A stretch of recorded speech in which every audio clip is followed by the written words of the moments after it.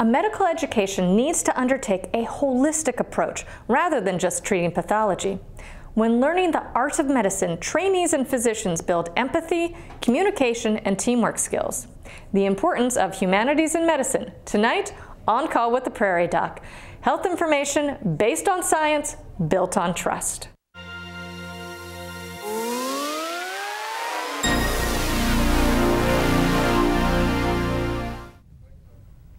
Hello, I'm Dr. Jill Kruse, your Prairie Doc host this evening. Tonight's episode is part of our 21st season, providing health information based on science, built on trust.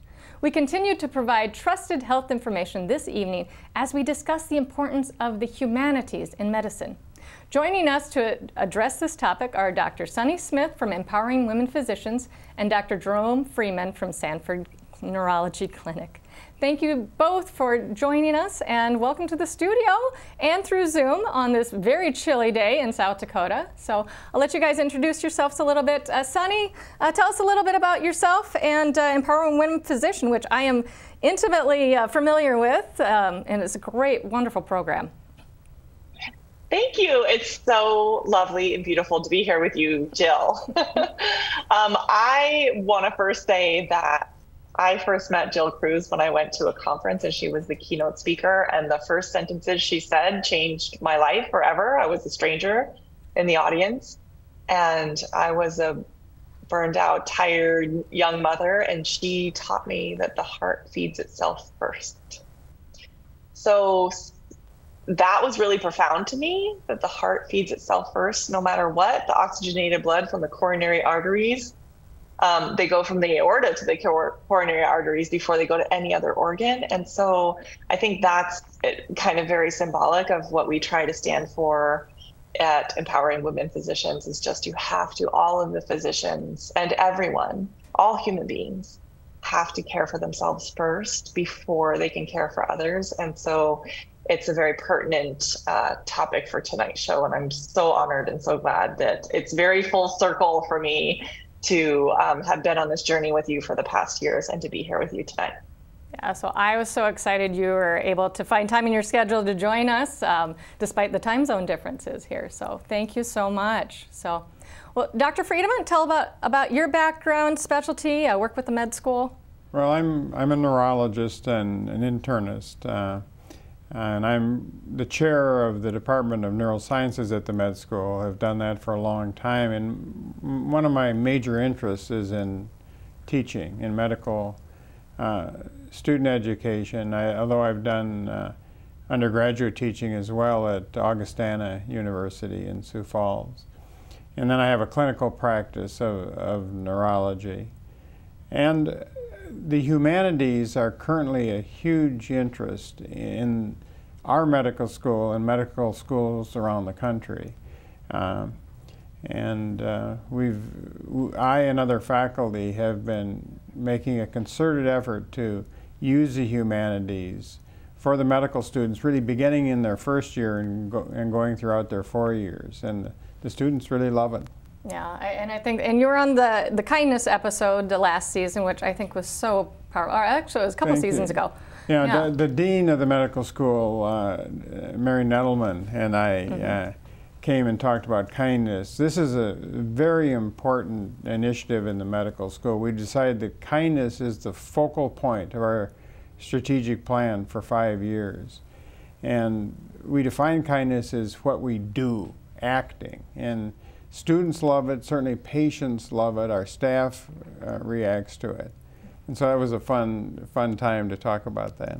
Yes, definitely. So, so this episode, usually we're talking about diagnoses and conditions. So this one's a little bit different. I think we're talking a little bit more about the art of medicine and that human connection that's so important with dealing with our patients. And I know, Sunny, you're a family medicine physician, trained similar to me, with that connection with the stories that we have with our patients. Do you want to talk a little bit about that importance of that connection between the physician and the doctor, how it's not just getting to the diagnosis as one part of healing someone? Do you want to talk a little bit about that and maybe learning their story and how you go about that when you were still practicing? Yeah, of course. I think it's fascinating to even just hear about what's going on in South Dakota and Sanford and medicine and kindness being central, because this all interweaves so well. And I was at UC San Diego for my entire career. We started the student-run free clinic there in 1997. I was a first-year medical student. My faculty members obviously were supervising, and I stayed there until I stepped down at the beginning of the pandemic. And we were working on compassion, and we actually, with Danny Sanford, started a compassion institute there. And one of the initiatives that I was involved with the Compassion Institute was working on communicating with patients and through the free clinic. Because you can imagine if, as a first-year medical student, I hadn't even interacted with many patients. I didn't know much medicine. And I started working with patients who, my very, very first patient I ever saw was homeless. He was living on the street. There had been an economic downturn, much like there's an economic downturn right now. And he got divorced, lost his home, was living in his car. And what was so healing to him was just having another human being look at him and talk to him and acknowledge him and want to listen.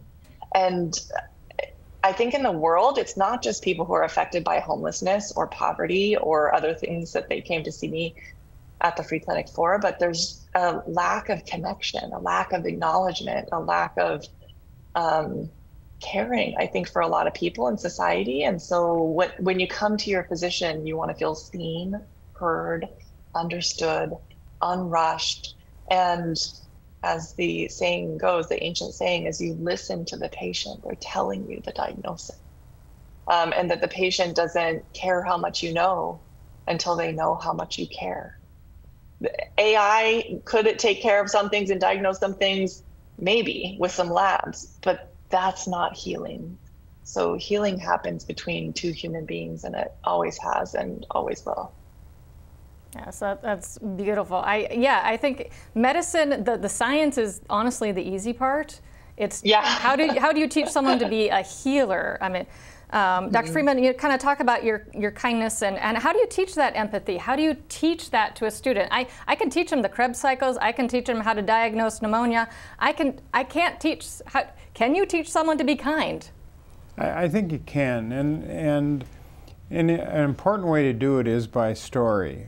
Since all of recorded history and before, humanity has gravitated to narratives, to stories, both of kindness as well as treachery and evil, frankly. And I think students, like all of us, react well to kindness, and we remember stories. And so one of the things we focus on a lot when we're emphasizing kindness and compassion is the importance of narrative.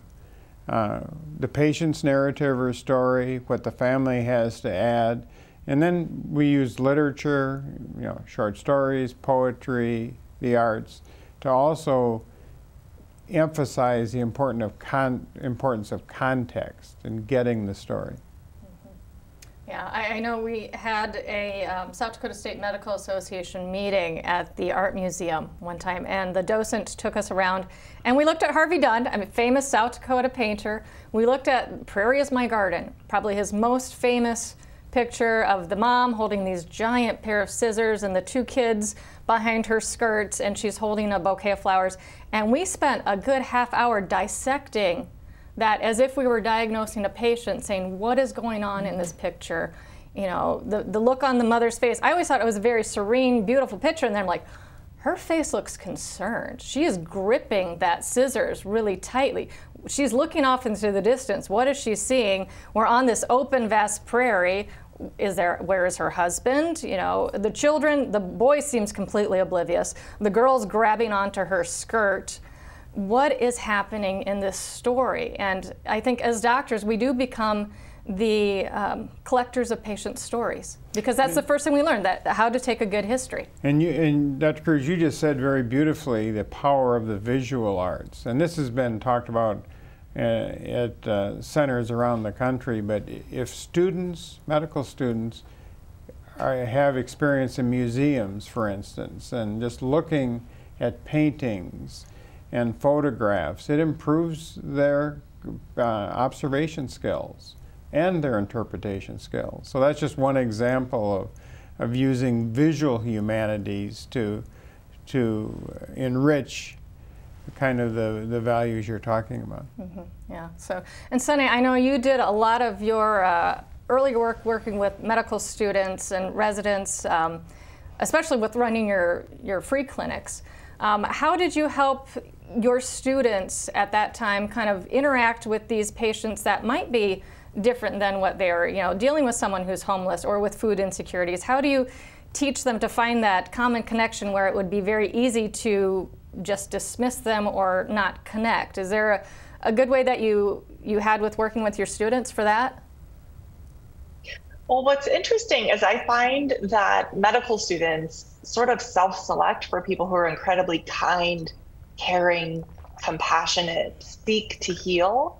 And then unfortunately, what happens is the medical system and training and socialization there and long hours kind of beats it out of them over a period of time. I mean, there is a body of data and literature that shows that people show up with compassion and empathy, and over time, it starts to go down.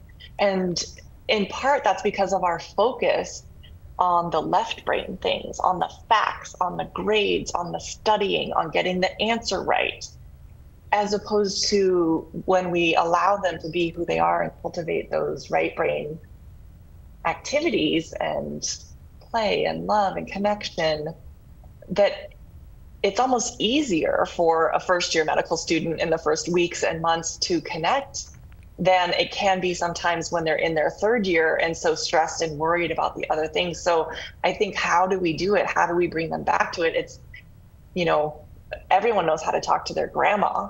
And so you just have to bring them back to, it's just one human being talking to another human being. And I think that can be some of their strengths if we just remind them of that part and not trying to get it right? Because sometimes we're so worried about getting the diagnosis right or presenting right that we aren't really seeing the human being for who they are. So it's just reminding them of what they already know and cultivating what's already there. Yeah, I think that's a beautiful thing. And at least for me, some of the most fulfilling times in medicine weren't the times that I made this amazing diagnosis or came up with this beautiful treatment plan. It was the time when I sat down and I got a muffin for a dad whose wife was in labor. Yes.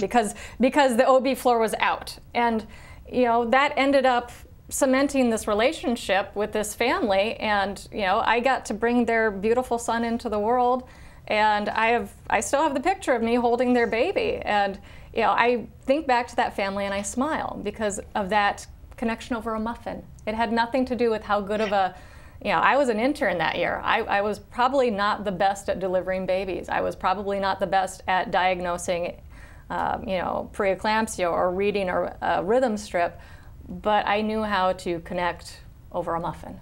And those are the beautiful stories. That's what they remember. Yeah. Right. That is exactly what's so important. I just had a moment like that where I found the little monkey with messy hair that was given to me when I was a third-year medical student caring for someone in the hospital. And when he was discharged, they gave me, it was my first gift ever from a patient, third-year medical student, first rotation, don't really know anything, certainly the least skilled medical person on the team.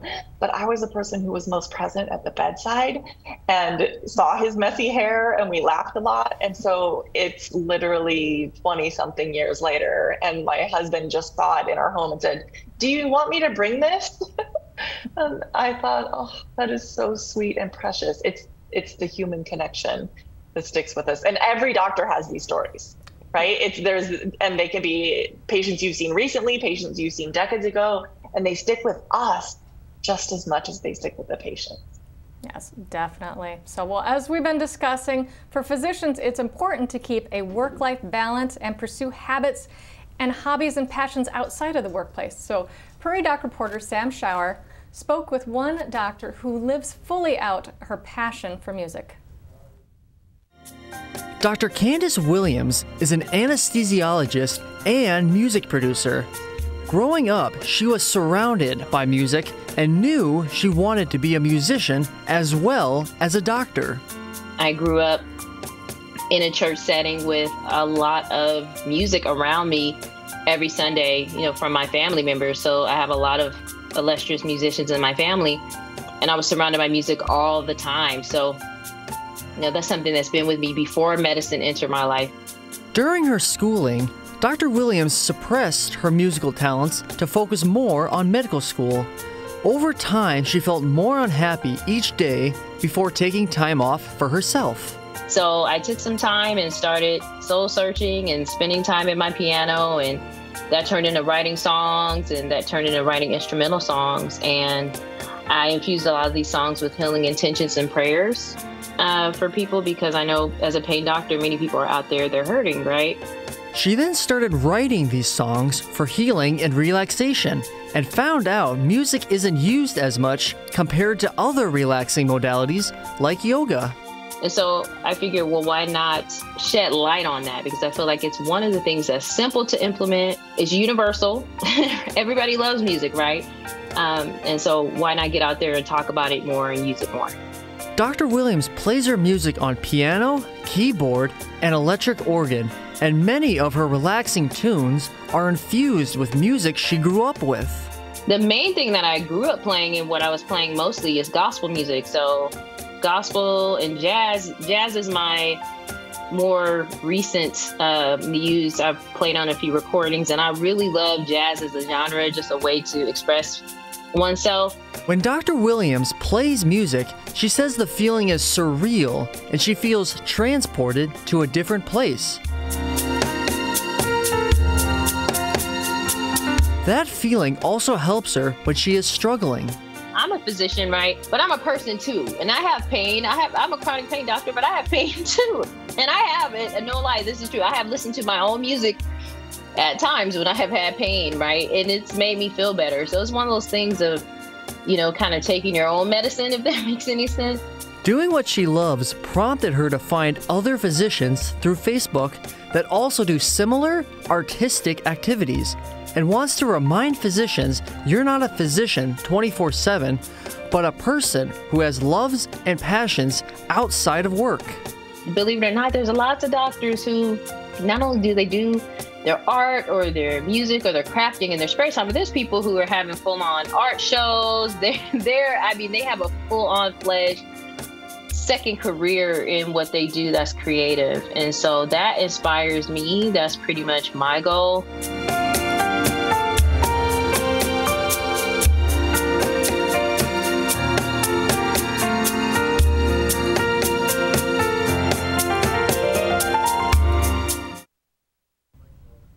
Well, that's wonderful. The music at the end there was actually music that she had written, so I think that's really neat that she's sharing that with us. So, coming out of the pandemic, with doctors feeling more stressed and burned out, how can we help doctors rediscover their passions, or kind of reconnect with those hobbies? Dr. Freeman, do you have any suggestions, or what sort of things did you do to kind of help rejuvenate yourself outside of medicine so you can come back to a clinic day fulfilled and ready to give? Well, all of us are different. I have a lot of interests outside medicine. My wife and I live on a rural acreage, and we always have a lot of projects to do. And during the pandemic, we created a lot more trails on our land, did a lot more cutting out, a thinning of wood and the trees and things, just because we had so much time on the land.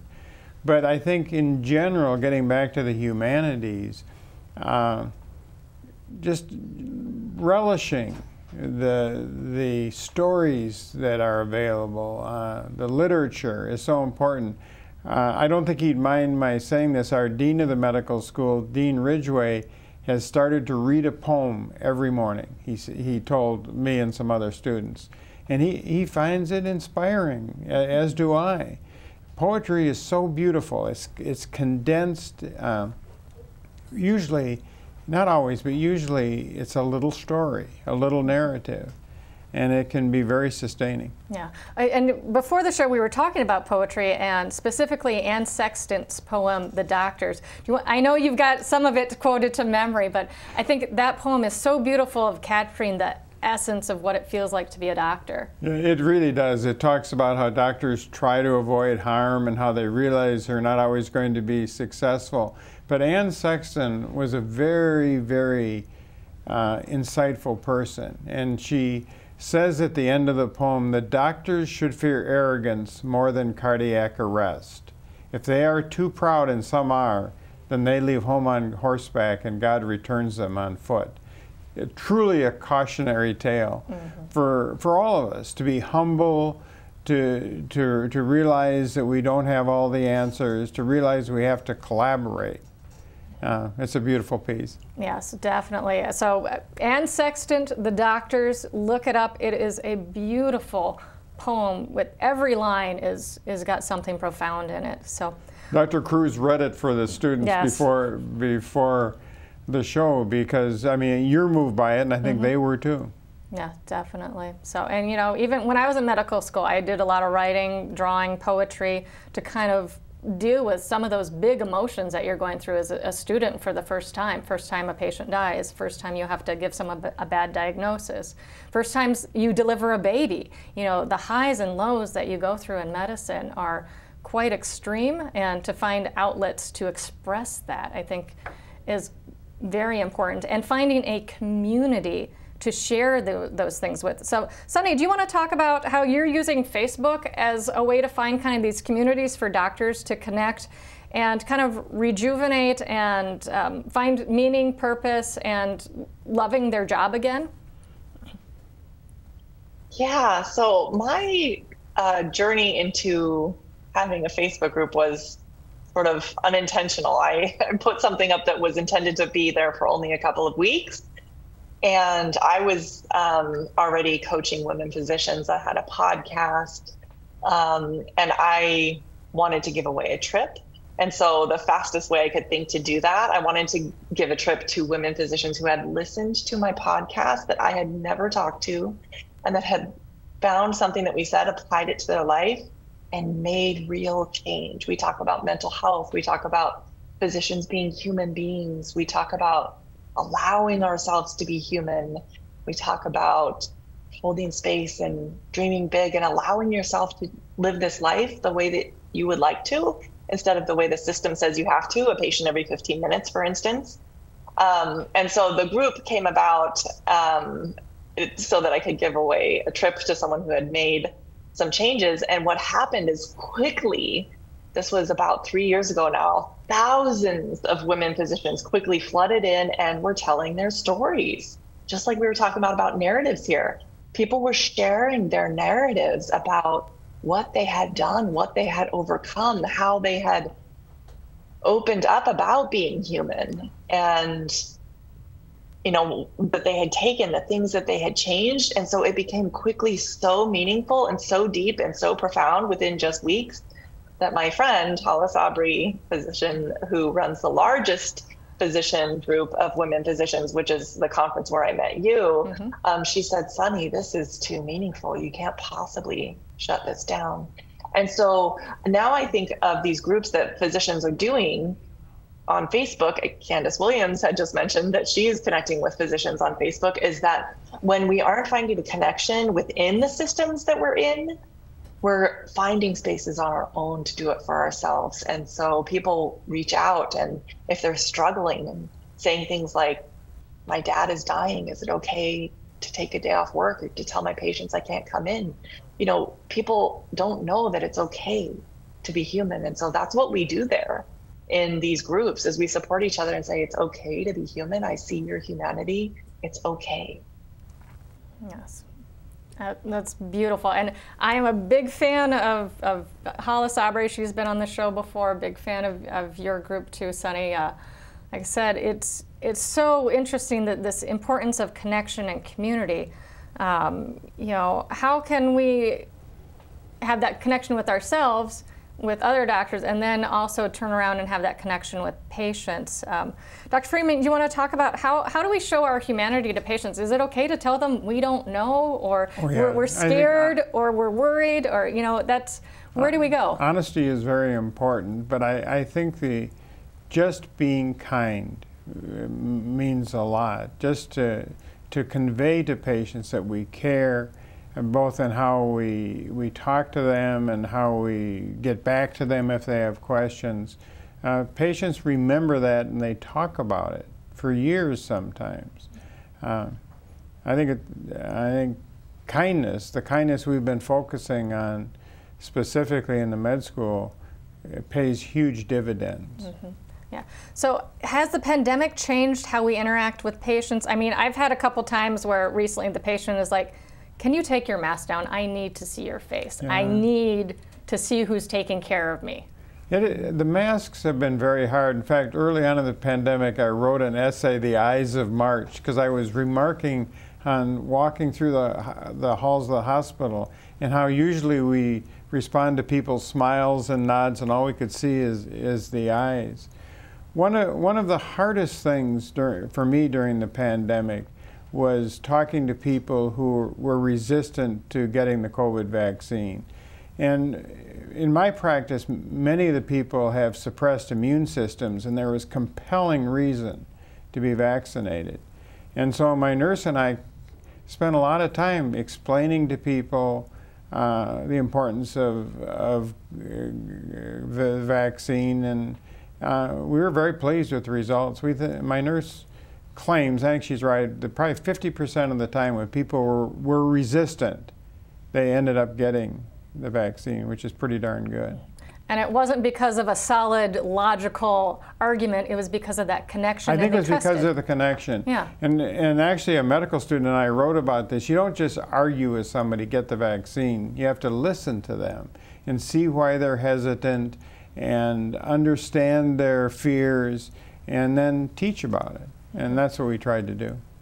Yeah, excellent.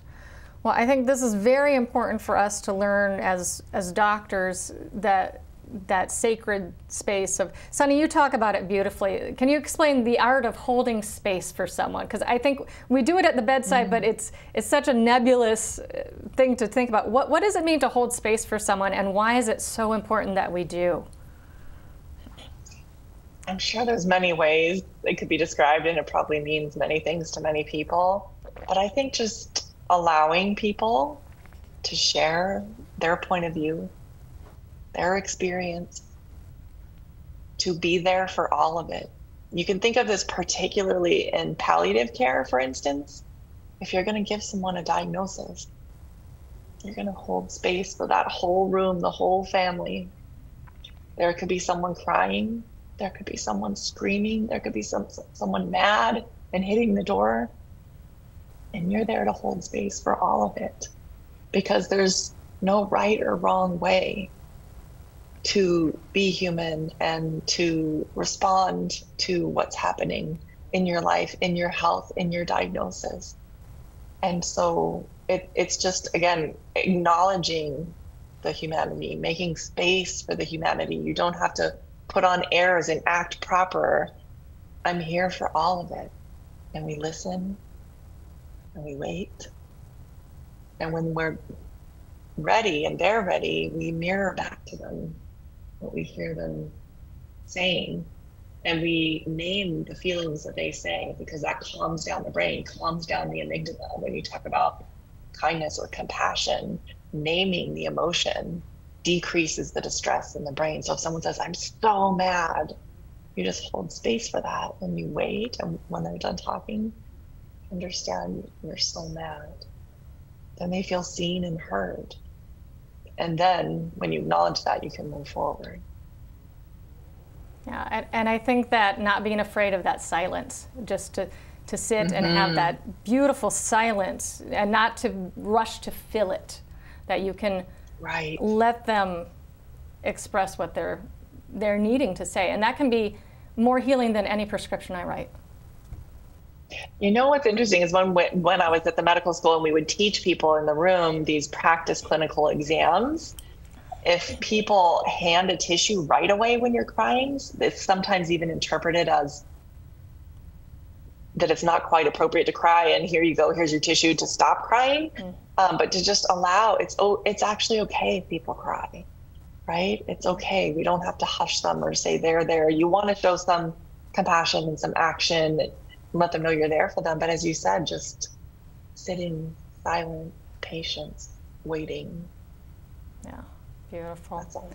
All right, well, we're getting short on time here. We've just got a few minutes of chatting here before we go to our next roll in. But Dr. Freeman, I want to talk about how doctors, we put on our white coat, and that kind of, I think, sometimes can be something to hide behind, something to make you feel like you're invulnerable, or to show this kind of distinction between you and the patients.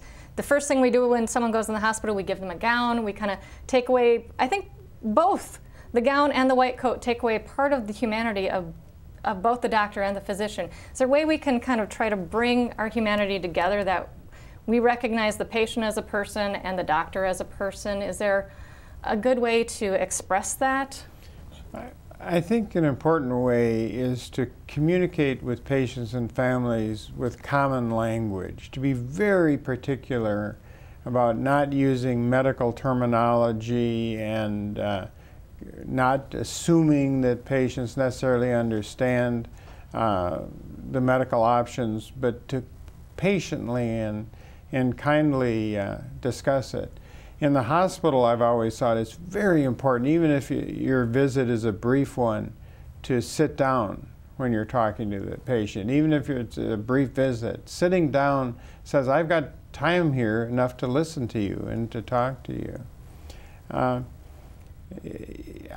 think not forgetting to say to people, boy, your situation is tough, or you're going through a lot, or boy, this must be really wearing on you. If you express in just common language the fact that you realize the situation is a hard one, it can be very affirming for patients, and I think help make a strong connection between the physician and patient. Yeah, I think that reaffirming, I see you and I see your pain and I acknowledge that, can be very powerful, because unfortunately you'll hear patients say, the doctor didn't even listen. Doctor didn't even look at me. They were in and out of that room so quickly, And there are forces that promote that. I mean, many hospital systems encourage physicians to be keyboarding on the computer while they're talking to the patient. And I personally think that's not a good idea. I'd much rather just sit, look at the patient, talk to him, maybe I make some notes, but then I would do the computer work later. I think that something like that can make a difference. All right. Well, as doctors, it is important to remember the humanity side of our job. I spoke with doctor and author Rana Adwish about her experience that led to her to write a book about the humanity on the part of doctors. Do you want to share a little bit about your story? Because I'm guessing our audience hasn't read it, and kind of how that has changed to how you are as a physician and as an educator, because I know you teach residents in your job. Yeah, I'd be happy to. Thank you for having me. My patient story really began at the end of my medical training. I was just finishing my pulmonary and critical care fellowship at Henry Ford Health in Detroit, and I was 7 months pregnant. I was out for a celebratory dinner, and I had the most severe acute onset of abdominal pain that I could have imagined. It was like this instinct kicked in that I knew that pain was going to kill me. And that pain was a result of a tumor that I didn't know I had in my liver that had burst. And it was something that caused me basically to bleed to death. I was fortunately resuscitated, but went into multi-system organ failure, lost the baby, spent quite a lot of time in our surgical ICU recovering from all of my organs that had failed. And really that set into motion a kind of 10-year patient experience where I saw us from the other side of the bed, things that I had been a part of, ways of communicating, lapses in communication. All of it was quite jarring from the patient perspective. I loved how you said on page 63, at the intersection of a lack of control and absence of rigorous attention is distrust. And you said there are items left at the door when one enters the hospital, chief among them comfort, a bit of dignity, and any semblance of control. And I do. When you read it in black and white, it just makes so much sense about, oh yeah, the first thing we do is we take away their clothes and make them wear a gown. I mean, we strip them of a lot of identity and control. So is there a way that we as doctors can kind of help give some of that control back or help patients with that lack of control that they're feeling in the hospital? I think that's such an important point. The depersonalization that's just sort of baked into the institutional structure of hospitals forces us to go a little bit further to get to really know who our patients are as people. I think our training really disadvantages us into believing that, we are there for the medical aspect of this moment in time and nothing else is relevant except what's pertinent for this case or illness or acute exacerbation. And for our patients, that's just not true. They're coming to us as whole people with a contextualized life story before and what they hope for after this. The easiest thing that we can do is honor that story and get to know who they are truly as people, what their hopes for the future look like, what a good day looks like to them, who's important, who are they hoping to get home to, whether it's a pet friend or a person, what hobbies do they hope to return to. When we do that, I think we open up channels for connection that are nourishing to us as well, because now we're not, taking care of a diabetic ketoacidosis. We're taking care of a person with hopes and dreams and wishes. Yes, and I know in one of the stories that you'd shared, there was a patient in the ICU that had the note cards and wanted the doctors to write to make, what are your hopes for this person? And I know one of your trainees had a hard time coming up with what they wanted to share because that was so out of their wheelhouse of diagnose and treat and follow this plan.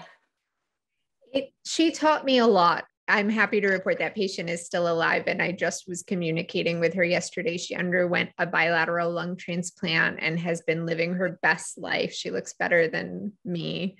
But at that moment, she was dying in our ICU, and we had very little hope that she would live to be transplanted.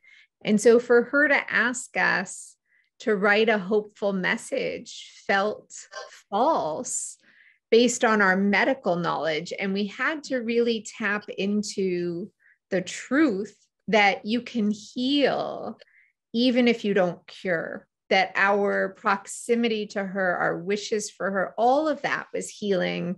Her religion was very nourishing to her.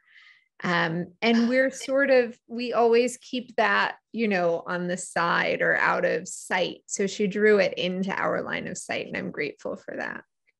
And I know you talked about in your book, learning to sit with pain and the importance of acknowledging that emotion. Can you explain kind of what you mean to our audience? Like, what does it mean to sit with pain? Yeah. My sort of personal journey in finding meaning in medicine has gone from a place where I used to believe that if I couldn't heal someone, that I didn't have value in their space, in their room, in their care plan.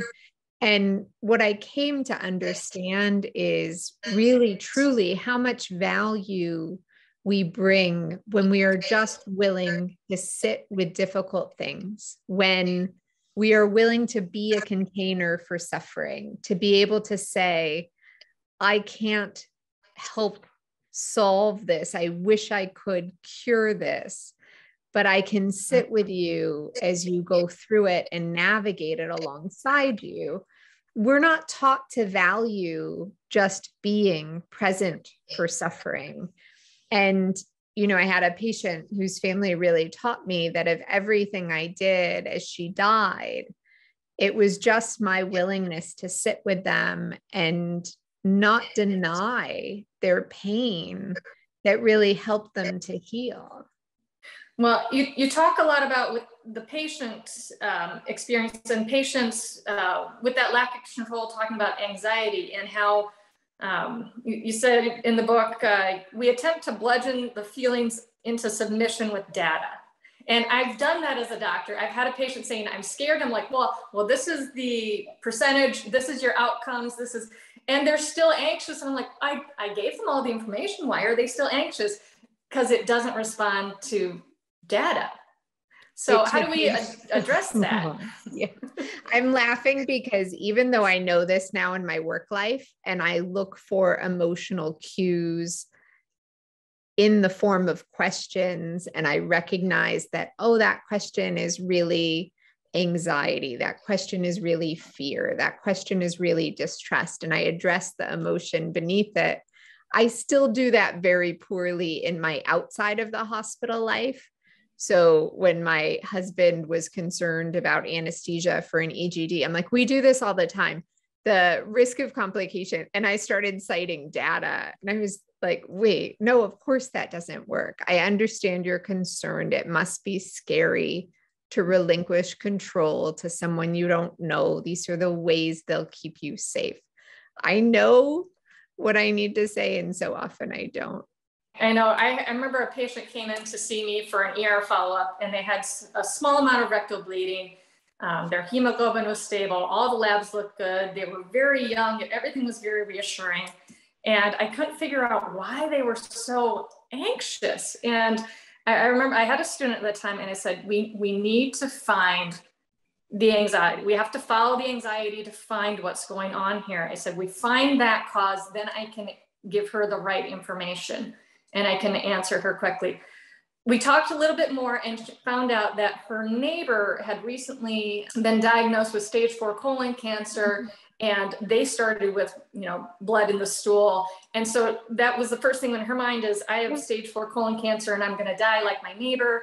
And, after addressing it, we're like, no, actually it was just bleeding hemorrhoids. This is very benign. This is very easy to treat. But in her mind, she correlated those two. And if I hadn't asked that question, I don't think I ever would have gotten to, what are you scared for? So I think it's important for me to train my students. I say, look for that fear and then ask them about it and acknowledge it. I mean, you mentioned in the book, I love this quote, if we don't recognize emotion, we certainly can't respond to it. So, and fear is not responding to data. So we need to find that emotion, find the fear. I'll tell that all the time to my students, find the fear and then respond to that.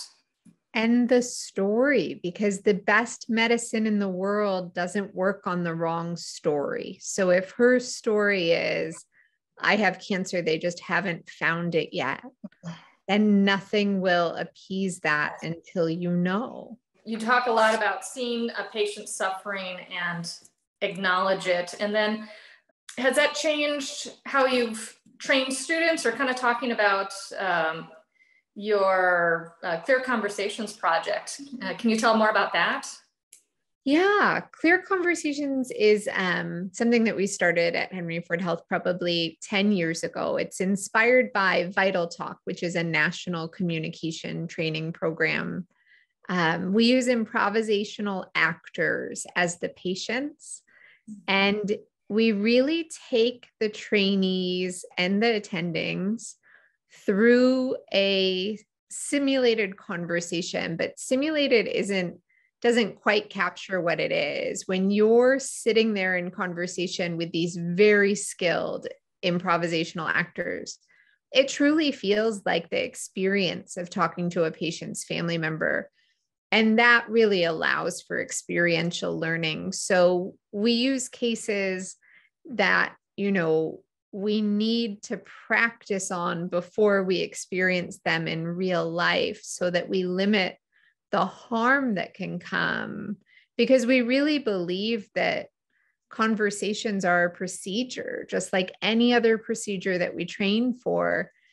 Though they're all different, there are signposts you can look for and mark and plan for. You can know that giving information well means small chunks and no jargon, and pausing and asking what they've heard so far, if there's clarity in your communication, looking for opportunities to respond with empathy and compassion, and aligning with their values.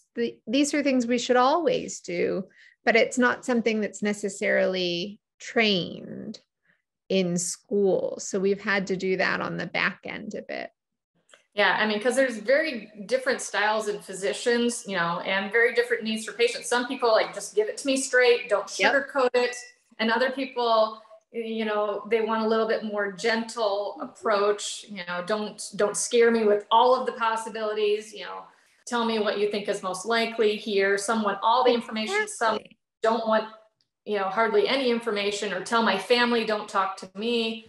You know, it's very individualized, which, you know, you can't just say the textbook is going to work for every single patient every single time.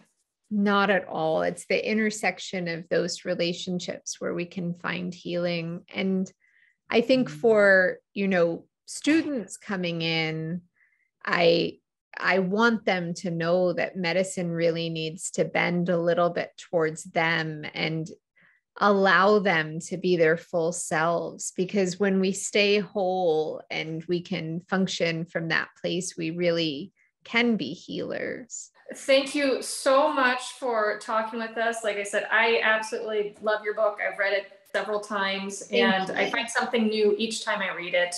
Thank you so much.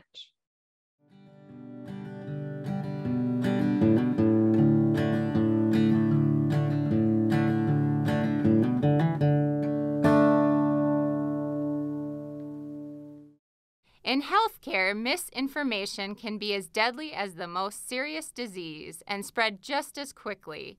For 21 seasons, the Prairie Doc organization has provided health information based on honest science in a respectful and compassionate manner. Medical professionals from your own communities volunteer each week to answer your questions. There is no cost to call in or to watch our shows. Follow the Prairie Doc on Facebook, Instagram, Twitter, and YouTube to access the entire Prairie Doc library today. Merriam-Webster defines humanity as compassionate, sympathetic, or generous behavior or disposition. It is also defined as the quality or condition of being human. The first definition is what people want in a healthcare provider. We all want to be taken care of by a caregiver who is compassionate, kind, sympathetic, and generous with their time and knowledge. Healthcare providers spend countless hours taking care of their patients. In order to do this, at times we ignore our own needs for rest, sleep, and food. We recite mantras of first, do no harm, and the patient comes first. Many of us strive for this vision of the perfect provider, or to be called a healthcare hero, as we were during the pandemic. Unfortunately, all healthcare providers are also the second definition. We are all human, and that means we make mistakes. We get tired and hungry. We get angry and can be afraid. Despite being called heroes, we often do not feel heroic or even act heroic. We may say the wrong things in the wrong way. We could hurt patients with our words or actions. This is not done intentionally or with malice. It is a side effect of the second definition, being human. Most healthcare providers desperately want only to be the first definition, yet it is easy to find examples of times that we have failed. These two definitions do not need to be at odds with one another. The first has been praised and encouraged to be shared by healthcare providers. The second definition has, until recent years, been suppressed. Each generation of healthcare providers strives to be better than the one before. Now, there is specific training in medical school teaching how to admit mistakes that one has made and sincerely apologize. Medical students are not graded on just their knowledge of disease and ability to diagnose. They are also graded on their ability to communicate and interact with patients. The art of bedside manner is something that can be taught. However, it takes a career to truly refine that skill by making mistakes, identifying them, and learning to be better next time. Allowing healthcare providers to show both sides of our humanity, the good and the bad, will allow for more trust and greater connection with the very people we are trying to heal. That connection will, in turn, heal the healthcare provider. This mutual healing will help us tap into the compassion, sympathy, and generosity that makes us human and drew us to this profession in the first place. Together, we can heal and be better by seeing all the humanity that we all share.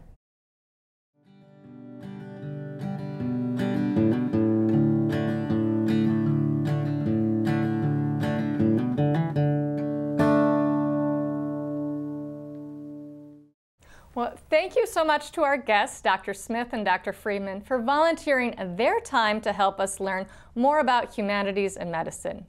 If you would like to see and hear more episodes of this program, please like and follow us on Facebook and YouTube, or visit us at prairiedoc.org.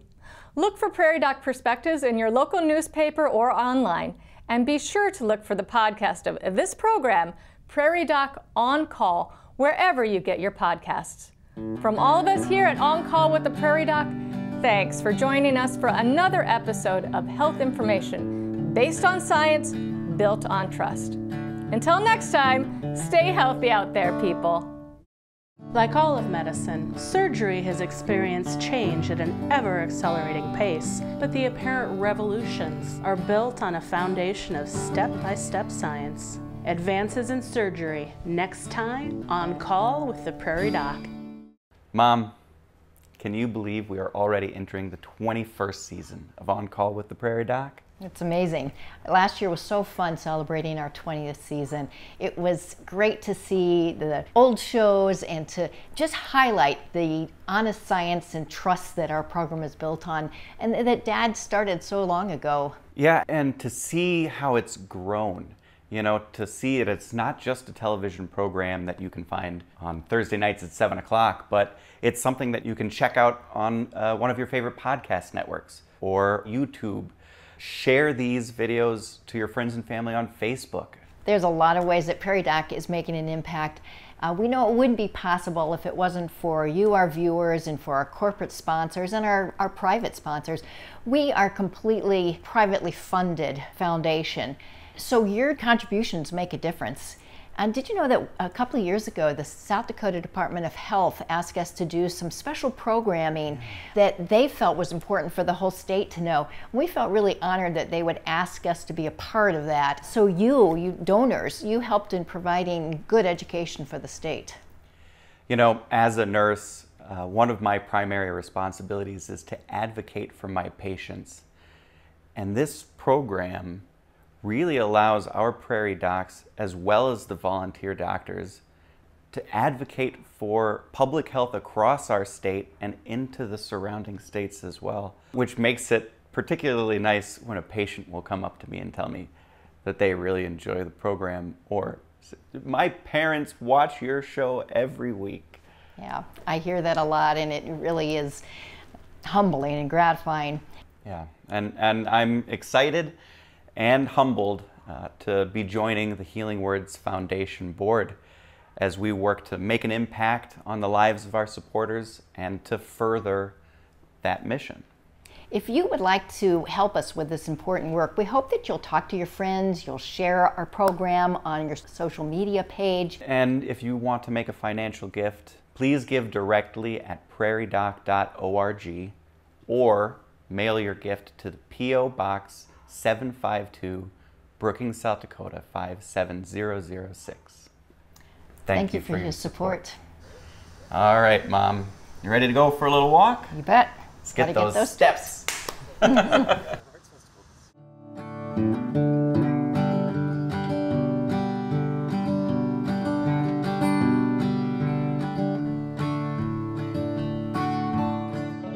Major funding for On Call with the Prairie Doc has been provided by At Avera, our nationally recognized health system will be right here with you, with care and coverage. Hello, possibility. Hello, healthy. Larson Manufacturing is proud to support On Call with the Prairie Doc as it continues to open doors for important medical information.